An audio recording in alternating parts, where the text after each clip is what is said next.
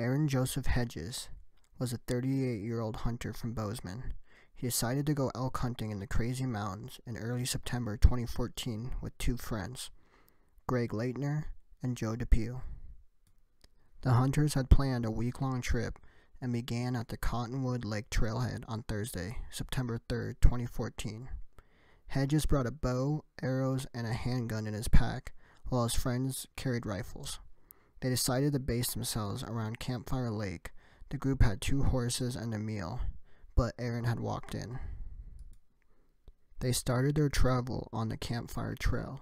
For some reason, the mule spooked and started bucking, which threw the supplies and kit it was carrying off trail, which had Aaron's sleeping bag. Aaron decided to head up towards Sunlight Lake on September 5th at 10 a.m. to try and replace his lost sleeping bag. He was going to replace his sleeping bag by a cache the group had placed there on a hunting trip the previous year, which contained an extra sleeping bag. He had also planned to seek shelter at the camp where the cache was. His friends told him he needed to return to the camp because the area he was going to is isolated and dangerous at night. Aaron explained he was just going to grab the supplies and return to them that evening. Unfortunately, the plan didn't pan out. His friends called him on their Garmin walkie-talkie at 4 p.m. and the equipment showed their GPS positions on the screen. The position of Aaron showed he was on the very edge of the screen. He had missed the fork in the trail towards Sunlight Lake and was heading northeast for some reason. This would be the last time the group would hear from Aaron. His 2 friends realized Aaron was definitely missing on September 6th when he failed to return to base camp. A snowstorm then came in on September 7th with 18 to 24 inches of snow, with temperatures falling dramatically from 40 to 50 degrees to 10 to 15 degrees Fahrenheit. Aaron wasn't reported missing until September 8th, when his wife Christine notified the Sweetgrass County Sheriff's Office after Greg and Joe had called her. The time between when authorities were informed and Aaron's disappearance is somewhat odd. The wife and friends gave justification to their decision by saying they had searched for Aaron. Also, he was armed and was an experienced woodsman. The head of the Park County Search and Rescue, Corporal Greg Todd, wasn't able to draw any firm conclusions at the time, saying he can't, and, quote, "It's the million-dollar mystery we have right now. We just have so many unanswered questions that it really just doesn't give us much of direction. To me, that just seems too long to report somebody missing. I can understand if your buddy's missing, you can go out and look for them for a day, but after that, you need more help. I might have waited a day, he might have killed something, and it might take some time to get back to camp. So I'll go look for him the next day. See if he needs help getting stuff out. If I can't find him by the end of the day, I'm getting the H out of there and asking for help. I can't speculate or second guess," unquote, Todd said. Quote, "I've been doing search and rescue for a while now, and people react differently. In this situation at hand, I can't speculate on the thought process," unquote. Although the group could blame the lack of cellular phone coverage and the remoteness of the area. When the official search had started, the bad weather had hindered efforts to find Aaron. The storm made air searching almost impossible for the first couple of days, and horseback riders were initially sent out before others joined in. The search and rescue teams focused on the area that stretches from Cottonwood Lake Trail to Trespass Creek. The search team included 20 dog teams, 7 horse teams, 59 ground searches, and eventually the National Guard and private helicopters equipped with night vision equipment and spotlights joined the effort. Wednesday, September 9th, 2014, Aaron's boots were found the second day of the search, way east of Sunlight Lake. They had been intentionally set side by side. Nearby was a camelback water bladder, and just off trail was a fire pit with a partially burnt cigarette pack, plus a fire bundle. 2 waist belts from a backpack which had been cut off were also found, but despite an extensive search, nothing else. The bladder's tube connected to it had been removed, leading the searchers to believe that Aaron had tried to drink water.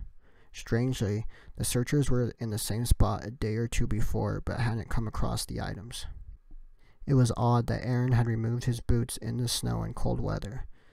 This could hint to hypothermia had set in, causing him to remove clothing and his boots, but he would have only been able to travel a short distance in 2 feet of snow.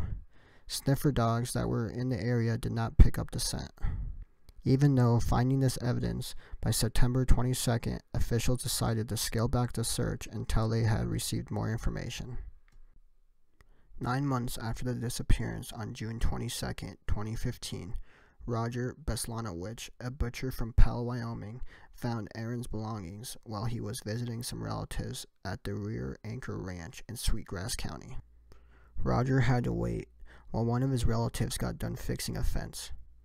He had some time to kill and wanted to look at a beautiful view, so he decided to go on top of a ridge. After taking the view in, he took a shortcut through a stand of timber and saw an orange hunting vest, as well as some clothing and a backpack.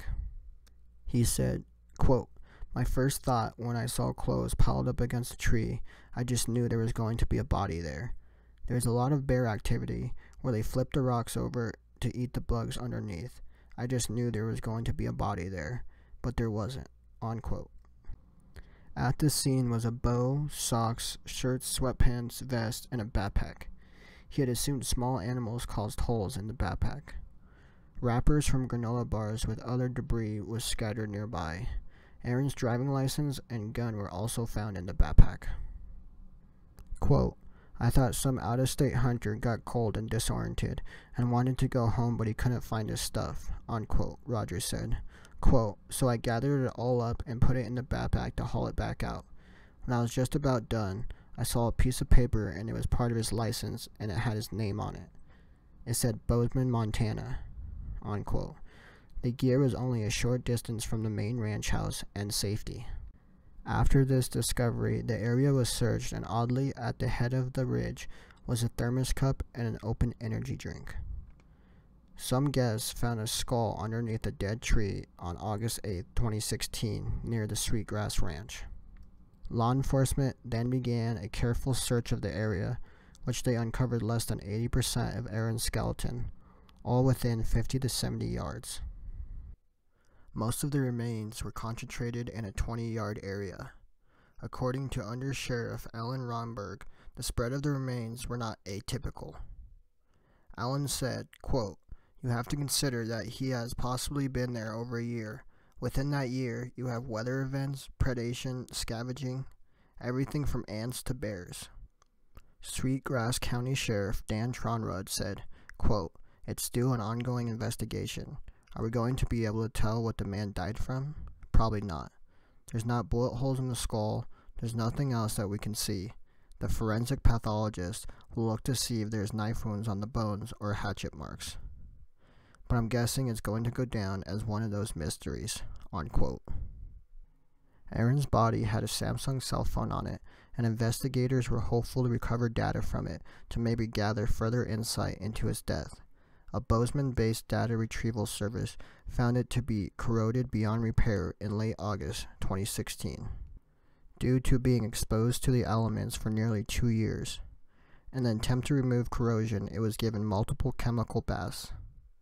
Rebecca Rain, the landowner or where the items were found, said the area was full of pine trees, broken down branches, and tall grasses. Quote, "It's pretty low where it was, actually," Rebecca said. "It wasn't too far off. We just would have never guessed it was that close. You could see the house," unquote. One theory of what happened, that Aaron could have been hypothermic and then became disoriented, shedding layers of clothing and his boots, then heading in the wrong direction. This seems unlikely even to the most experienced outdoorsmen, because if the hunting party began their trip from Cottonwood Lake Trailhead on the west side of the mountains, and Aaron was going to Sunlight Lake to the north, how did he end up on the east side of the range?